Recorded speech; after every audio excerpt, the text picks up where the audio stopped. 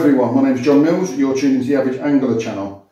Today we're going to be talking about a little device that's just arrived that I ordered on the internet, and it's to help me out with an issue that I have had. I'm hoping it's going to help me out with an issue that I had recently. It's an issue that I've never had before, but it suddenly happened to me, and so now I feel like I've got to do something about it, and that is I went over in my nets. So for those that are watching this that aren't perhaps familiar with the system for match fishing in the UK, particularly commercial fishers where weights are quite high, you have a maximum amount of fish that you can put into each keep net. And if you go over the stated maximum, there's usually some sort of punishment, whether that's lost weight or completely losing all of the whole weight of the net, or maybe even complete disqualification from the whole match.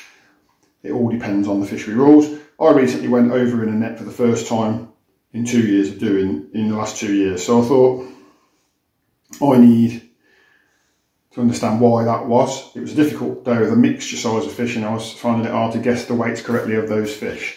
So I had seen on the internet, I don't know, this device seems reasonably new to me, but as in new to the market, but it might have been around longer than I realised because I haven't seen it, but I have seen this. This, as you can see from the label, is made by a company called Rite. It's a small company, they only make a couple of devices at the moment for match fishing. You can visit their website, it says it there, www.ritetackle.co.uk. I'd like to start by saying I'm not affiliated with them, and this is not a sales pitch. I'm not making any money from trying to plug their products or anything. I have nothing to do with them at all. I am literally a customer who's purchased this to try and help me out. Okay, so how does it help me out? Really, really simple. It has a thread on this end, which you keep net threads in. Sorry, your landing net threads into, and it has another thread on this end, which your landing net pole threads onto. So essentially, it sits between your landing net this side and your landing net pole this side, and then you use it to weigh the fish just before you put them into the net. So it streamlines the weighing process. For match anglers, we don't want to get another set. We don't want to have a set scale separate by the side of us and start trying to weigh the fish. Also, we don't need to know an accurate weight. We just need to know to the nearest pound or half pound or so, what is this? Because we're using tally, sort of mechanical tally devices where you press the button once and it just clicks over to the next digit. So we tend to use pounds as our guide. So if I catch a 10-pound carp, or what I think is 10-pound carp, I will press my tally device 10 times and it will say 10 on it. And then that's keeping the record for me. So I've got to remember that there's 10 pound of fish in that net. And then obviously each time I catch more fish, the tally goes up. So I don't really care about pounds and I don't really care about ounces. I just want to get it closest as I can to the pound. So this is where this device is ideal, because it's just got, 1, 2, 3, 4, 5, and each increment is a pound. I'll just make it for the camera to wake up. There we are. And each increment is a pound, so you've got little half-pound increments in between actually, but that's how it works. So it's not really going to add any time to your process, because this, we'll go through it in a minute. I'm going to go onto a wider shot and I'm going to just demonstrate and do some testing with it, but it's not going to really slow down your fishing process at all. But it's going to give you a much more accurate clip, which is going to enable you to, hopefully not go over those limits, and could ultimately result in you winning a match that you wouldn't have ordinarily won because you'd have gone over your net limit. So I'm going to, before we do a wide shot, let's just talk about a few things. Obviously, this is a new bit of kit. My main concern about it, anything new, is it robust enough to do the job? Things in fishing get battered. As you've already seen, brass insert, nice, no plastic here. This is metal. Might look plasticky on the camera, but that is what I'm assuming is a black anodized metal, some description. Rivets, so this is riveted in, it's nice and solid. This end we've got another brass thread. I've taken this little bit of, I've screwed this little bit of plastic off here to find that that is threaded. That is a threaded bar, so that is pretty solid as well. And I'm assuming that threaded bar goes through this brass insert as well. So now that's pretty secure as well. So all in all, it looks pretty secure. Like I say, it's all metal construction. So I'm pretty happy with my initial inspection, at least, that it's going to be able to stand up to the job. So let's switch to a wider angle, test for accuracy, and just give you a bit more of a demonstration of how it fits onto a landing net, etc. Sorry if there's been a bit of noise in the background. That's my dog trying to dig up my carpet. See you in a minute. Right guys, a bit of a wide shot now. I'm hoping that you can see me. We've got the device in there and the net there. It's as easy as putting a landing net head on, so it's not really going to cause you any extra setup time anyway initially. The device comes with a couple of rubbers there. I've left them both on there for now. I think one is to stay on there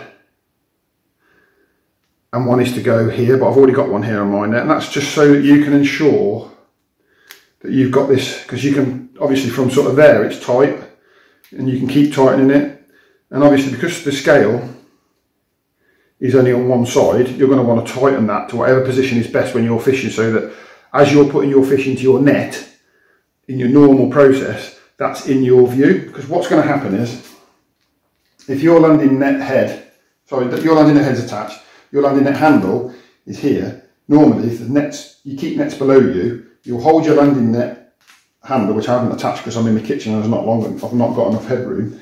That would go down to your keep net, and then you would squish it down, get the fish back into the water, and then you just lift your net up. So as you've got it in that position, that'll be registering the weight of the fish, like that. So the idea is straight in, you've got the weight, £6, straight in, bang, click 6 times, get back onto your fishing. It's not impacting you enough to make a difference to your day and your catch rate.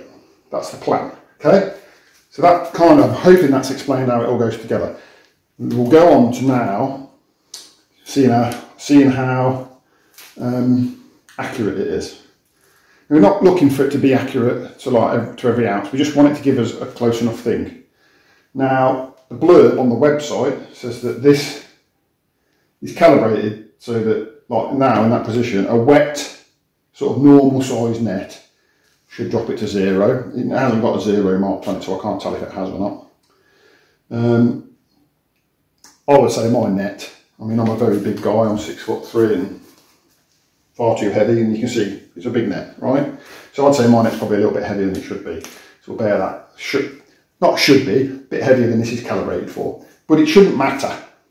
Okay, so if this net weighs a few, half a pound more than it should, which is what I think it probably will, that won't matter, because we just know that we're half a pound heavier all the way through the spectrum, and it shouldn't cause us an issue. Spectrum problem all the way through the range of weights is what I mean when I say spectrum. I've got here a bag of pellets, and they're 900 grams. I've weighed them on my scales, my kitchen scales. 900 grams is £2 an ounce. Perfect. We can assume it's a £2 fish. Chuck it in the net, lift it up, and have a look at what we've got on the scales. We've got just over £2, £2.5. Okay, so now the question I'm asking myself is this taking that £2 weight and actually registering 2.5, or does the net and that weigh 2.5, and that's what it's weighing? And we'll know that when we put the next bag in.